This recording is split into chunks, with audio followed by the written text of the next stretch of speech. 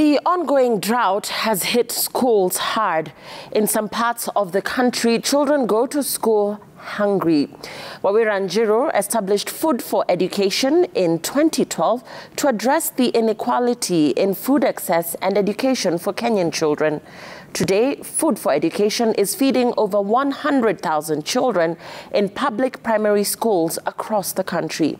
Ahead of International Women's Day, we celebrate Wawira Njiru, a nutritionist who is feeding the future. Mukarara Primary School in Dagoretti North Constituency, Nairobi County. It's 12:30 p.m. Little boys and girls carry their lunch boxes to the lunch serving station. All of them wear orange wristbands. These are scanned and then lunch is served. We subsidize the meals to ensure that more children have access to the meals. So the cost of the meal is about 30 to 35 shillings, depending on the ingredients. Sometimes it goes really higher, up to 45 because of food costs and the differences.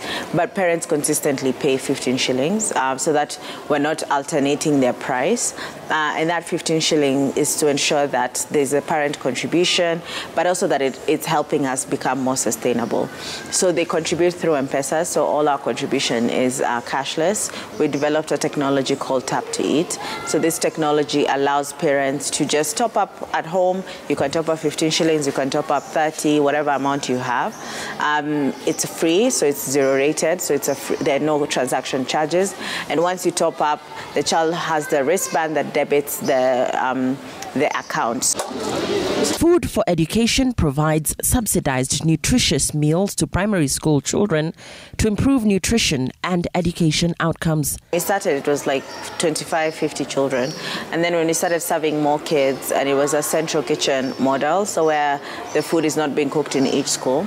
So there's some schools that were like, will the food be hot? Will it be safe? Will it be tasty? Like all these questions. Why not build a kitchen here? So there was a lot of questions around the central kitchen model, but we explained around efficiency, around temperature checks, around making sure that the meals are delivered on time. And today we are at, I think, over 100,000, so close to 130 or 140,000 children.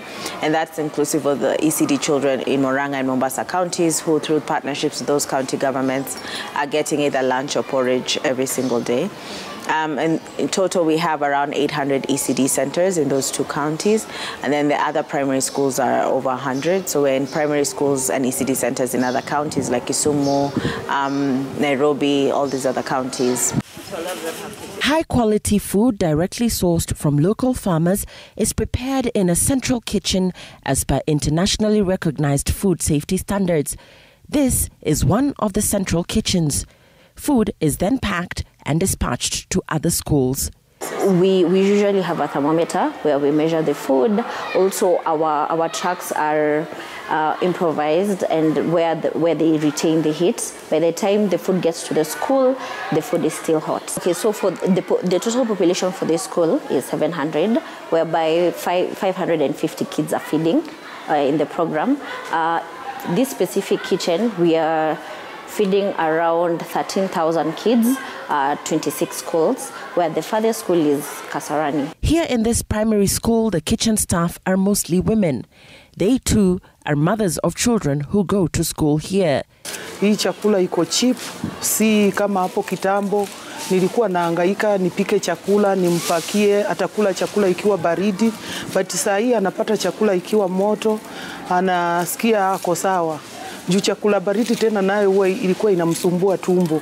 Sasa saa hii anasikia ako mchangamfu, hata saa hii anasoma vizuri.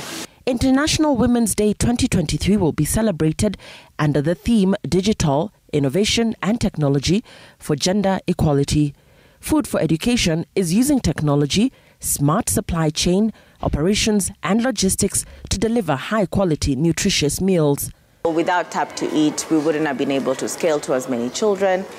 So having that technology backbone that allows us to partner with parents is really important. Technology can really play a big role across different multiple services across the world and across the country. And where women are leading, technology can help accelerate the impact. Apart from keeping children in school, the impact of a school meal impacts the economy as a whole, from the jobs created to the smallholder farmers that supply fresh food. The reality is that many children in Kenya go to school hungry every day. Research shows that improved nutrition in schools leads to increased focus and academic performance. And this is the difference that Food for Education is making across the country.